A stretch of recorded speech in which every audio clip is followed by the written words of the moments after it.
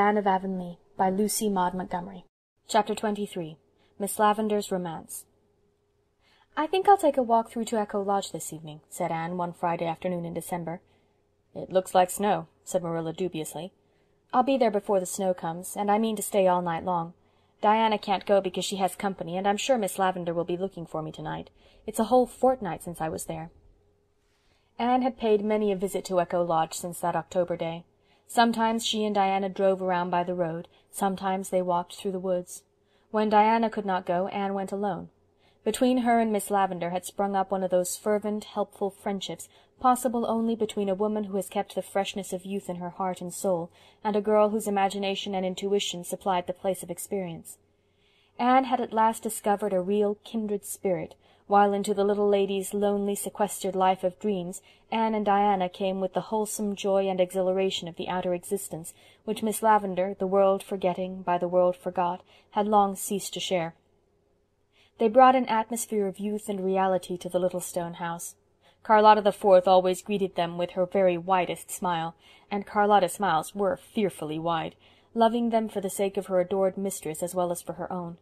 Never had there been such high-jinks held in the little stone house as were held that beautiful, late lingering autumn, when November seemed October over again, and even December ate the sunshine and hazes of summer. But on this particular day it seemed as if December had remembered that it was time for winter, and had suddenly turned dull and brooding, with a windless hush predictive of coming snow. Nevertheless, Anne keenly enjoyed her walk through the great grey maze of the beechlands. Though alone, she never found it lonely. Her imagination peopled her path with merry companions, and with these she carried on a gay, pretended conversation that was wittier and more fascinating than conversations are apt to be in real life, where people sometimes fail most lamentably to talk up to the requirements. In a make-believe assembly of choice spirits, everybody says just the thing you want her to say, and so gives you the chance to say just what you want to say. Attended by this invisible company, Anne traversed the woods, and arrived at the fir lane just as broad and feathery flakes began to flutter down softly. At the first bend she came upon Miss Lavendar, standing under a big, broad-branching fir. She wore a gown of warm, rich red, and her head and shoulders were wrapped in a silvery grey silk shawl. "You look like the queen of the fir-wood fairies," called Anne merrily. "I thought you would come tonight, Anne," said Miss Lavendar, running forward, "and I'm doubly glad, for Charlotta the Fourth is away. Her mother is sick, and she had to go home for the night.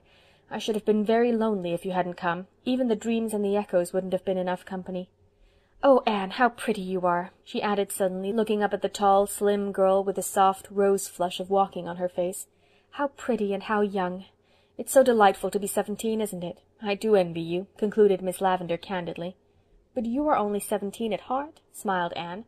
"No, I'm old, or rather middle-aged, which is far worse," sighed Miss Lavendar. "Sometimes I can pretend I'm not, but at other times I realize it, and I can't reconcile myself to it as most women seem to. I'm just as rebellious as I was when I discovered my first gray hair. Now, Anne, don't look as if you were trying to understand. 17 can't understand. I'm going to pretend right away that I am 17 too, and I can do it now that you're here. You always bring youth in your hand like a gift. We're going to have a jolly evening. Tea first. What do you want for tea? We'll have whatever you like. Do think of something nice and indigestible."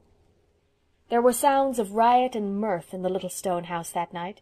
What with cooking and feasting and making candy and laughing and pretending, it is quite true that Miss Lavendar and Anne comported themselves in a fashion entirely unsuited to the dignity of a spinster of 45 and a sedate schoolma'am.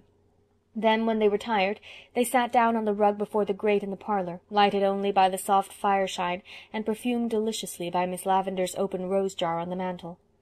The wind had risen and was sighing and wailing around the eaves, and the snow was thudding softly against the windows, as if 100 storm sprites were tapping for entrance. "I'm so glad you're here, Anne," said Miss Lavendar, nibbling at her candy. "If you weren't, I should be blue, very blue, almost navy blue. Dreams and make-believes are all very well in the daytime and the sunshine, but when dark and storm come they fail to satisfy. One wants real things then. But you don't know this. 17 never knows it. At 17 dreams do satisfy, because you think the realities are waiting for you further on. When I was 17, Anne, I didn't think 45 would find me a white-haired little old maid with nothing but dreams to fill my life." "But you aren't an old maid," said Anne, smiling into Miss Lavendar's wistful wood-brown eyes. "Old maids are born. They don't become." Some are born old maids, some achieve old maidenhood, and some have old maidenhood thrust upon them," parodied Miss Lavendar whimsically. "You are one of those who have achieved it, then," laughed Anne, "and you've done it so beautifully that if every old maid were like you, they would come into the fashion, I think." "I always like to do things as well as possible," said Miss Lavendar meditatively, "and since an old maid I had to be, I was determined to be a very nice one.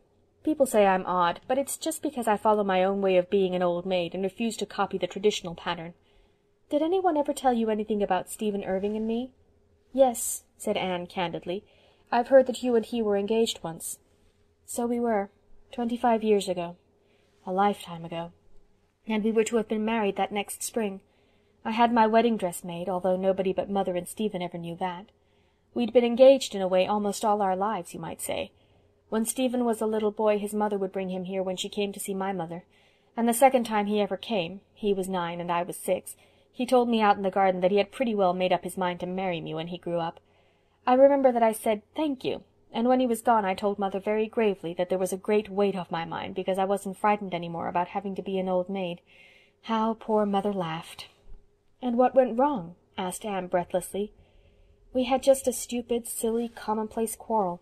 So commonplace that, if you'll believe me, I don't even remember just how it began. I hardly know who was the more to blame for it. Stephen did really begin it, but I suppose I provoked him by some foolishness of mine.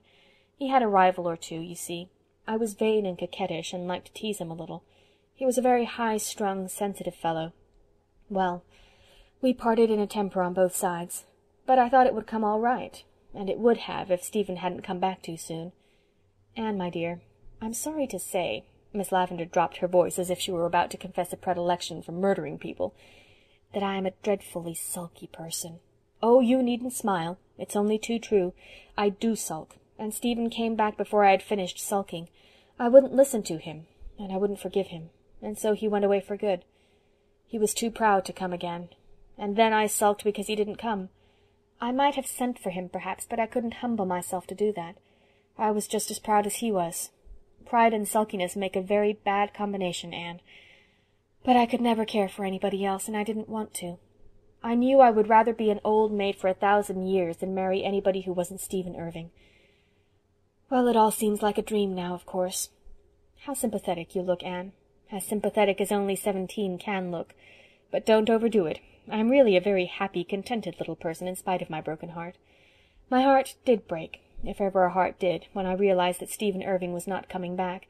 But, Anne, a broken heart in real life isn't half as dreadful as it is in books. It's a good deal like a bad tooth, though you won't think that a very romantic simile. It takes spells of aching and gives you a sleepless night now and then, but between times it lets you enjoy life and dreams and echoes and peanut candy as if there were nothing the matter with it. And now you're looking disappointed. You don't think I'm half as interesting a person as you did 5 minutes ago, when you believed I was always the prey of a tragic memory bravely hidden beneath external smiles.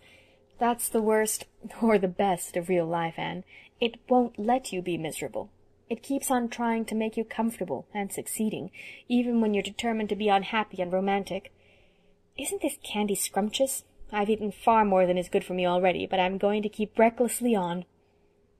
After a little silence, Miss Lavendar said abruptly, "It gave me a shock to hear about Stephen's son that first day you were here, Anne. I have never been able to mention him to you since, but I've wanted to know all about him.